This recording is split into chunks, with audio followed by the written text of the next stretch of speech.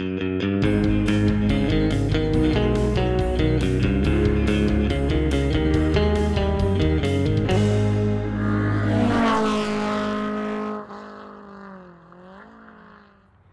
everybody, this is Christopher Brower here with Daily Motor, and today we're driving one of my favorite cars we've ever filmed on Daily Motor, one of the most sinister and evil cars that we've had so far this year, and in fact, probably the entire time that I've been with this channel. This is the 2022 Land Rover Defender 90, but not just any Defender 90. This car is packing the 5-liter supercharged V8 with 518 horsepower and 461 foot-pounds of torque, backed by the glorious ZF 8-speed automatic, a combination made, I think, probably in, well, the gates of heaven or something, because it is just perfect. And the actual spec that this car is, this dark gray with this black interior, it's such an evil combination. It's such a Bond car, which is why I love it so much. If you remember, Jaguar had a commercial a few years ago for the Super Bowl where they just showed how, well, Jaguars are cool because they're driven by people that are evil. They're all the baddie cars in movies are always Jaguars with the supercharged V8, and this shares that powertrain, and there's some of that DNA in this Land Rover Defender. So I'm super excited to take you guys out on the road in this car today. In fact, let's go ahead and take a look at that supercharged V8. If you're wondering what Defender 90 means, it just means that it is the 2-door. You can also have the Defender 110, that is the 4-door version. So there's that supercharged V8. Excuse the mud splatter. Charlie had his way with this thing in the hardcore route of the off-road course the other day, so there's a little bit of residual splash in here. They do a pretty good job. I mean, it's basically just an engine cover. There's not really too much to show you. Engine cover and Charlie's mud splatter. Super lightweight hood, Defender script across the front there, and it's a very evil design too. The front of it looks mad. It's got like evil eyes, and then we've got this. This works for me. It's just like a kind of textured material there on the hood. Gives you the off-road vibes. We are sitting on some, how big are these wheels? 22-inch wheels, just a fat 5-spoke design, and some massive Brembo brakes, some of the biggest brakes I've ever seen, but you need it because this is a very big and wobbly SUV, so good brakes are a must. It definitely feels like it's doing an endo when you get really hard on the brakes though. But if you can't tell, I'm super excited about this car. I've been driving it for most of the week, and to be honest with you guys, I didn't really think I would love living with it, but it has just been an absolute pleasure. It's something different, it's sinister, and it's just really a lot of fun. Spare wheel here on the back with a very interesting set of locking like little channel drives here. So you can't steal it. You could steal that bolt off if you wanted, but these two are locked in. Back of it opens out, which is neat. You don't have a ton of room back here with the seats up, but when you put the seats down, you do actually have a decent amount of room. More of this material that is similar to what you see on the hood. Got your toolkit under here, and your little wheel lock key to get your spare off. Power outlet here if you're doing some camping out of your Defender. And you can also raise and lower the rear suspension back here if you need to put something in. You need the car to be lower down or higher up. You are able to do that on the fly here in the back. I don't know what's in here. That's probably if you're broken down, you can display that so people don't crash into you. All right. Really cool taillight design on this Defender too. They're just clear when they're off. And then when they are illuminated, of course, they light up red on the outside. And then when you press on the brakes, they light up red in the middle. It's super cool. Exposed tow hook here and on the other side. Trailer hitch and quad tips, since this is the 5-liter supercharged V8. Let's go ahead and check out the back seat room, because I think a lot of people probably assume that you don't have a lot of room in the Defender 90, but that is not the case. Seats don't automatically go forward, but they do give you this switch that will remember where the seat was, and it'll put it back to that once you are out of the back seat. All right, let's go ahead and step back here. Pretty easy to get in. Let's go ahead and move this back. So this will now just go back to where it was before.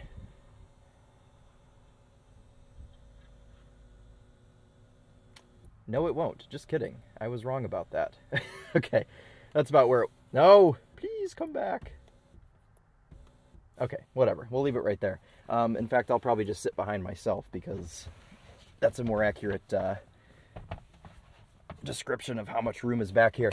As you can see, I've got a ton of room here, especially headroom, even with this big panoramic moonroof. And I love how back seats are in Land Rovers. They, of course, have stadium seating. You can see that just by looking how much higher you sit up in the back seat. And it's super roomy back here. I mean, you could very comfortably fit 3 adults back here, which makes this a 5-passenger. You can also opt for a jump seat in the Defender 90, so you could have a 6-passenger configuration. So pretty cool stuff. We also have your own climate control panel back here. You've got some plugs, plug things in, USB-Cs, and just normal cigarette lighter type plugs. Knobs back here for your climate control. You've got handles to hang on when you're doing 0 to 60 in under 5 seconds.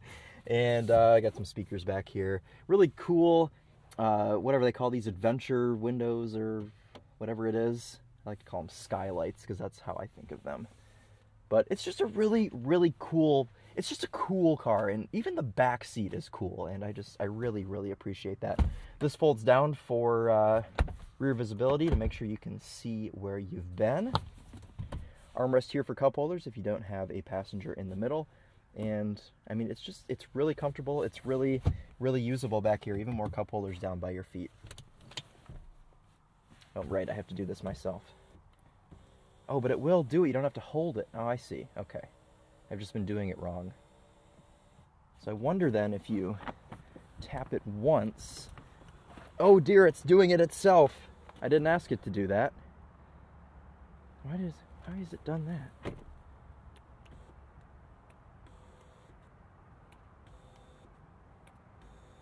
No idea. It's a mind of its own. Okay, well, let's go ahead and put this back. And we'll go ahead and start this thing up so you guys can hear that supercharged V8.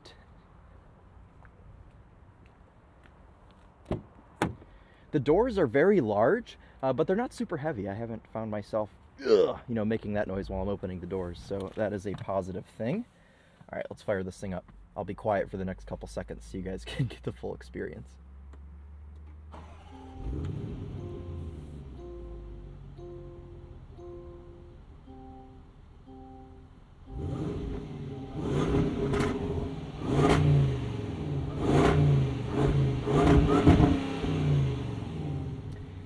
Yeah, I've been able to listen to that all week, and well, it's really just the best thing in the world. There's something about this powertrain that's just magical. And also, everything they put this powertrain in turns into a 6-figure car magically. So, and the story's the same for this Defender, but we'll get to that a little bit later. Interior-wise, it's really just a lot of dark materials, but different materials. So you've got this like webbed Spider-Man type suit thing here on the outside. The middle is Alcantara, suede, whatever you want to call it. Our entire steering wheel is Alcantara, which is really nice, and this car's only got about 1,000 miles on it, so the steering wheel hasn't been all matted down and made disgusting yet, so that's been pretty enjoyable. It's still nice and soft, and who knows, maybe Land Rover has integrated a material that won't get all matted, pressed down, and disgusting. We'll have to see as these Defender 90s age and see how the steering wheels look. The center console is also a cooler, so that's pretty neat. You've got 2 settings for, well, cooling, whatever you're cooling in there. Wireless charger right here for your cell phone. Cup holders, massive storage area down here for whatever you might want to store below the console. A pretty simple physical control layout here because Jaguar Land Rover always makes these climate control knobs do so many things, as I shall demonstrate. So right now they control our temperature, as you can see here as I turn it, but if you push it, it controls your vented and heated seat. Turn to the left for vented, turn to the right for heated. And this is not a normal heated seat, and I'll let you listen to this for a second. I'm not sure how well you can hear that on camera, but this isn't just a normal heated seat. It blows hot air at you. It's actually quite nice. I've never been in another car that does that, so that's pretty cool. We also are able to use these knobs for our vent speed. You can see our right knob here does that. And then we also use the knob for our drive modes. There are just a ton of things you can do with these climate knobs, and none of it's really hard to remember or use. I haven't really gotten super confused with using them this week, so that's a good thing. We can also control our ride height here. We can lower down into access height, which just slams this thing down to the ground, which I will show you right now. So there you go, there is access height. Now we'll go ahead and raise it up. All right, now we are in off-road height, or what Charlie likes to call douchebag mode. Check that out, it just looks so cool. Yeah, that's proper right there. It's quite a bit wobbly when you drive it in this mode, so we won't drive it in this mode today, but I definitely wanted to show you guys what it looked like in full extendo. I'll go ahead and drop this back down to just its normal height, which you guys saw earlier. All right, as far as infotainment goes, it's just the same as any other Jaguar Land Rover infotainment. We do, of course, have Land Rover specific things: slope assist, compass, wheel info. This is all of your off-road aid stuff, wade sensing when you're going through puddles. If you guys are curious to see all of this working and such, I will link the Winding Road magazine down below, where if you guys are curious to see any of this off-road stuff in action, I will link below Charlie's Winding Road magazine drive, in which he almost gets stuck. It's actually quite a good watch, so I'll make sure to link that for you guys. Otherwise, though, if you want to learn more about the infotainment or the Meridian sound system, I will link Charlie's sound system and infotainment review down below as well. So, with all that out of the way, let's get out on the road. I've already spent too much time walking around this thing just because I was so excited about it, but let's go ahead and take this out on the road. The shifter is interesting. It's actually quite convenient. It's right where your hand naturally goes for a shifter. I have sometimes found it to be slightly in the way of the infotainment screen, but I really only found that the first couple of days that I was driving it. Now I'm actually very used to it and it doesn't bother me at all. A handful of different cameras on this Defender. Of course, just our normal reversing camera. Here's our off-road view. And here's our towing view. One thing that's really cool is the 360 camera shows you what's under the car. I hope that shows up on camera. It's a transparent view of our Defender 90 here, and you can actually see what you're driving over. Pretty important for when you are off-roading. So, pretty cool stuff.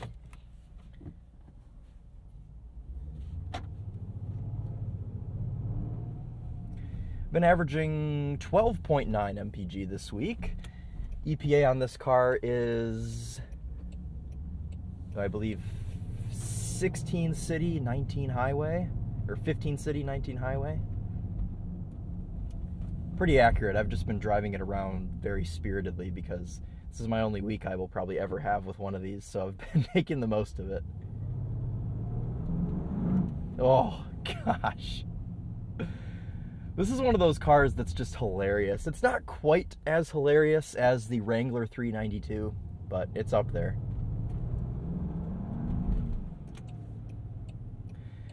Really solid feeling interior materials. Turn signal stock feels really nice. Gas and brake pedal feel nice. The tuning for the throttle is not overzealous, which is nice because when you have a car like this on soft suspension with a big V8, you don't want the throttle to be super touchy. Just pointing that way because she missed the turn. Okay.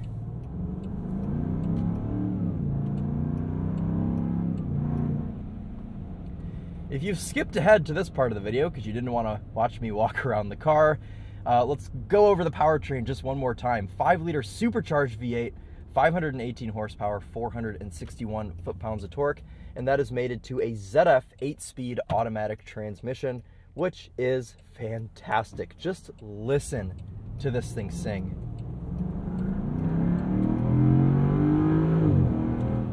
Oh. That's why my fuel economy's actually just dropped down to 12.8. That's why I've been getting such poor fuel economy, because I've just been doing that from every stoplight, because it's just intoxicating. can also take manual control with the shifter or the steering wheel mounted paddle shifters.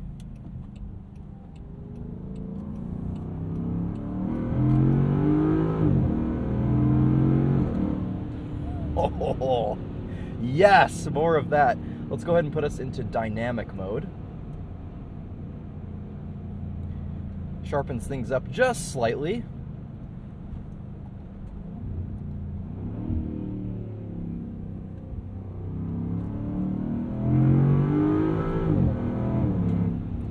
Lightning fast gear changes from this 8-speed transmission.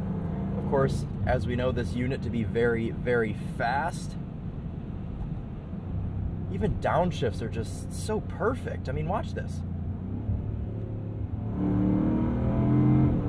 The whole car squats when you get on the gas. It is just the most entertaining thing ever. Let's see if you can see it on camera. Watch this.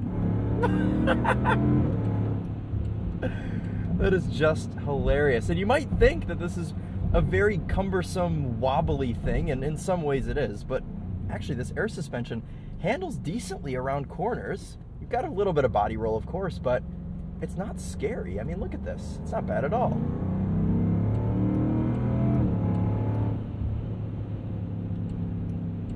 And it is a raspy exhaust note that you get from this Defender 90, but it's not as brutal as an SVR car, like the F-Pace SVR or a Range Rover SVR. It kind of splits the difference between just a regular Range Rover, Land Rover, and an SVR. It's a little bit crazy, but it's not full crazy, which is nice, because you can have the loud V8-ness when you want, but it'll also settle down quite nicely, and it doesn't always have to be insane.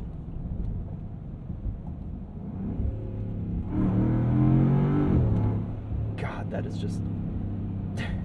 it's so fast. We'll try and do a little bit of a launch here. Rough ride section? Yeah, no problem at all. Goes over there quite nicely. All right, let's put us back into automatic. And we are in dynamic mode. You have to be stopped to turn traction control off, so we'll do that now, once we stop. All right, traction is off, but the car has also shut off, so we'll turn it back on here. Left foot on the brake, right foot on the gas. We don't have launch control, but it'll still launch like hell. Here we go.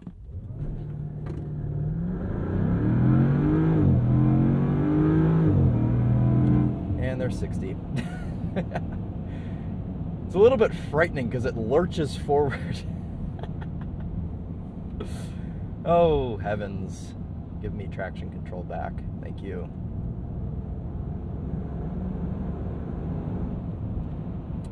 Yeah, this is one of those cars that I just want to go out and keep driving because it's just so much fun.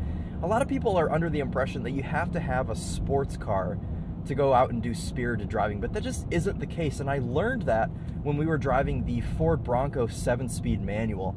That was such a fun car to just go out and drive, and I found myself doing the same thing with this Defender 90. It's just a fun experience. Sure, it's a large, tall SUV, but it's still an enthusiast car. It's still a driver's car, just in a slightly different way.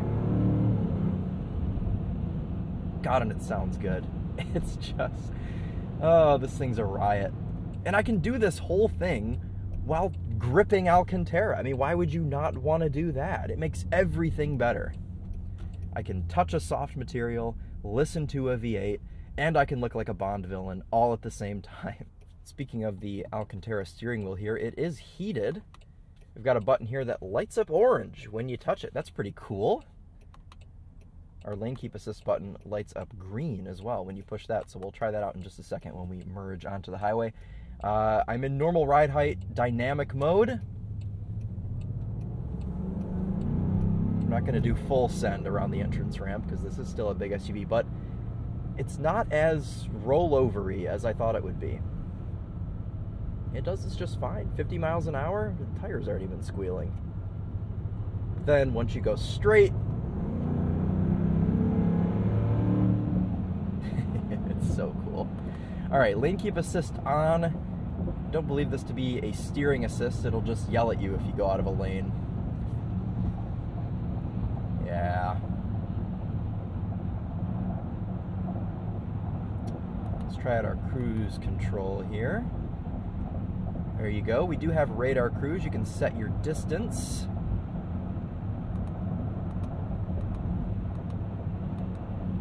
Somehow. Oh, maybe... Oh, there we go. Okay, so I can set our distance that way. Cool, that's a good thing on a $100,000 SUV. We have radar guided cruise. Excellent stuff. You can also set a speed limiter with this cruise control.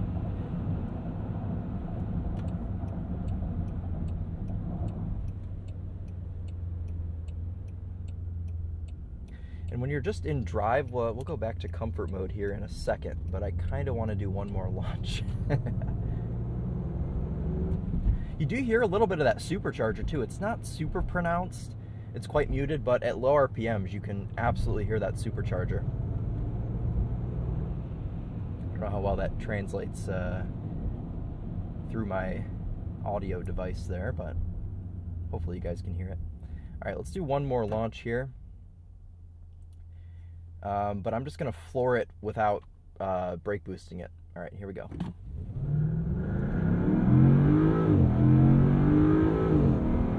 God, in some ways that feels even faster because the car doesn't get confused as to why you're holding the brake and the gas at the same time.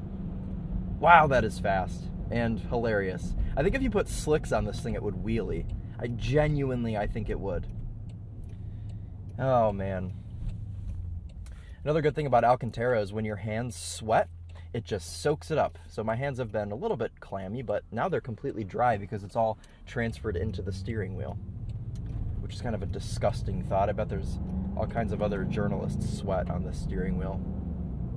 It's actually vile now that I think of it. Anyways, we'll gloss over that and talk about something else, which is price. So this Defender 90 with the V8 motor starts at about 105 grand. This one's got a few options, mainly just the paint color and like the grippy floor mats.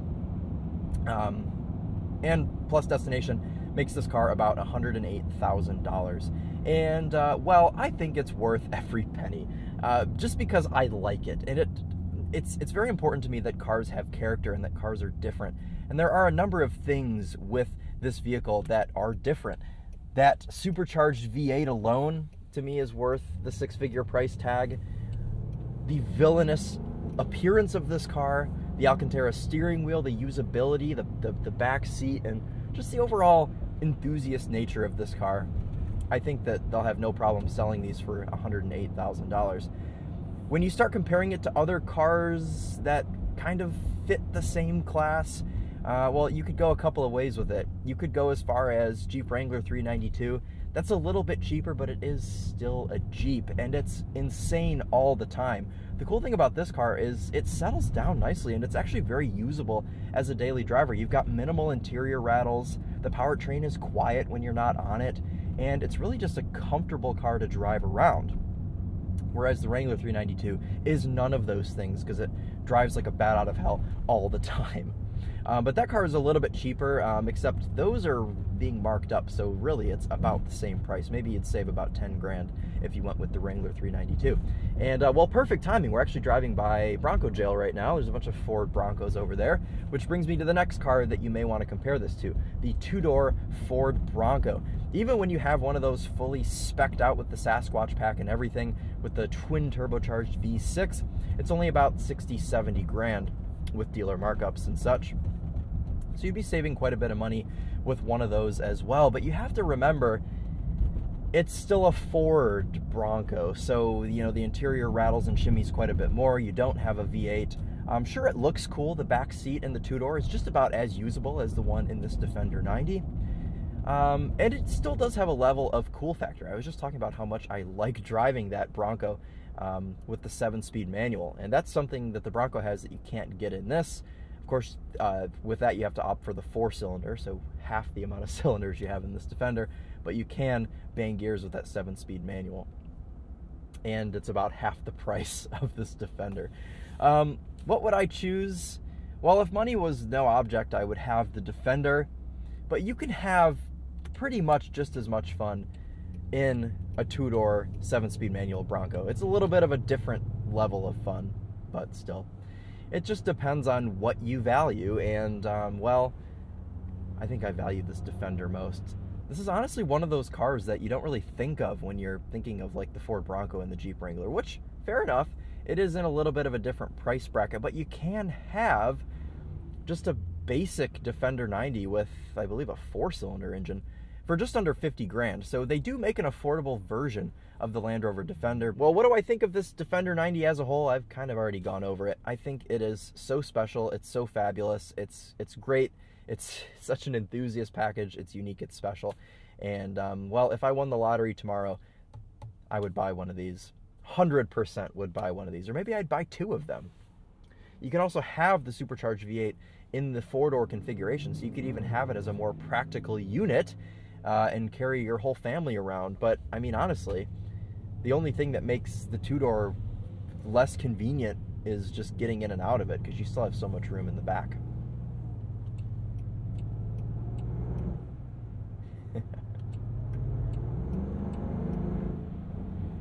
Oh, a little bit of burble there from the exhaust. Sometimes between 3,000 and 4,000 RPM, you get some pops and burbles, and it's just, so fantastic. Yeah, this is a really, really good car. I don't know, do I have any complaints about this car? Well, I'd probably want to have a bumper-to-bumper warranty just because it is a Land Rover. Luckily, buying this car new, it does come with a warranty, so you wouldn't really have to worry about that if you're the first owner.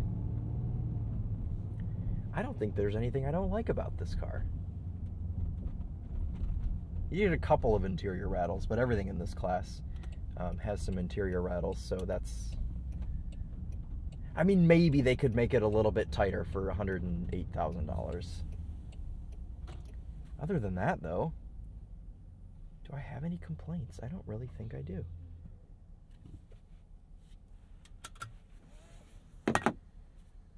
Lowering down into access height, thank you very much. Cool, guys. Well, that's been the Land Rover Defender 90 5-liter supercharged V8. Oh, I've triggered the thing. Nothing. No, never mind. Sorry. Okay. Anyways. Ah! Why is it just giving me music? Maybe it thought I wanted music. All right, let's get out of here before it starts doing more things. That reminds me, make sure you check the link in the description to watch Charlie's sound system review of this Meridian sound system. It's actually a pretty decent unit for this class. All right, guys. Well, thank you all so much for watching. If you can't tell, I really, really like this Land Rover. It's not very often we get cars that have this much soul, and it is a dying breed. Get one of these while you can. They're actually selling at sticker. If you go on Auto Trader, you can actually find a good number of these cars for around 108 grand, which is what this one stickers for. So I can only conclude that they're actually selling these cars at MSRP. So take advantage of that while you can, or maybe wait a couple years so the used car market will sort itself out and you'll be able to pick one of these up certified for about half that. That's what I'm hoping, because I would love to own one of these. All right, guys. Well, thank you all so much for watching. This has been Christopher Brower here with Daily Motor, and as always, drive on.